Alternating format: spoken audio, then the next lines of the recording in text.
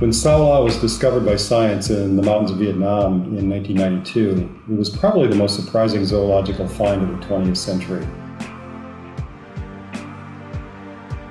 I think the most special thing about saola is it's just so freaking beautiful. These long sweeping horns and these spots on the side of the face, and it's unlike anything that had ever been seen before in Asia. And it's just got this quiet, gentle personality.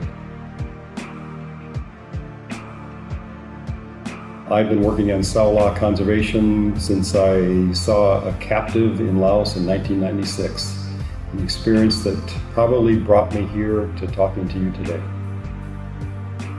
The saola is the emblem of the Annamite Mountains. It's beautiful, it's shy, it's elusive. It was only discovered in 1992, and 25 years later it's on the brink of extinction. Having worked in the Annamites for 20 years, I've seen the amount of snaring and poaching that is going on. There is no chance for saola to survive in the wild. We have to bring it into captivity, and we have to do it soon, or we will lose this species forever. What success will look like is the IUCN One Plan approach, which is the pairing of really high quality conservation of the natural environment of saola and the captive breeding component. Because we're doing captive breeding, so one day we're going to release them into sites that we've secured against the poaching crisis. Some of the most consistent supporters to saola conservation in the last 10 years have been zoos of the world. And we just need now the zoos to go that extra step to make this captive breeding program a success. So we're trying to raise $1 million for the capture and conservation breeding program for saola. We're trying to raise $500,000 from Europe and $500,000 from American zoos. We really hope you'll take up this challenge, and to prove the commitment of GWC, we are going to match the first $250,000 that comes in through the door in 2017. I'm Eva Griffith, the Executive Director for IAZA. Our members have a long history of conservation for species from the very small to the very tall. And nowhere has that been more apparent from our Southeast Asia campaign, looking at saving a range of species, including the charismatic saola. This species is still in urgent need of our help, and only by working together as a strong zoo community can we really help bring this species back from the brink of extinction.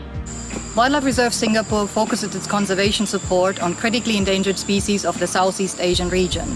And we are proud to be a partner to the saola project by providing funding and in-kind support. For years, the zoo communities have come together to save numerous numbers of species from extinction. American bison, California condor, the black-footed ferret, and Arabian oryx, to name a few. Today, the saola is in the same situation as those species. We have the ability, the expertise, and the determination to prevent this species from becoming extinct. But it will take all of us working together to make that happen. Few species match the saola's need for urgent conservation intervention. And so we desperately need other collections to support this initiative in order to help ensure the saola's survival. Please help us to help save the saola. The animals behind me are European bison, a species that became extinct in the wild in 1926. If we're going to save what is possibly the most exciting discovery since the okati at the beginning of the 20th century, zoos around the world need to contribute to enable us to establish a captive program in Vietnam and in Laos for the saola, so we can avoid it going the way that the European bison almost went. Saola conservation is not going to be easy. This is going to be a challenge.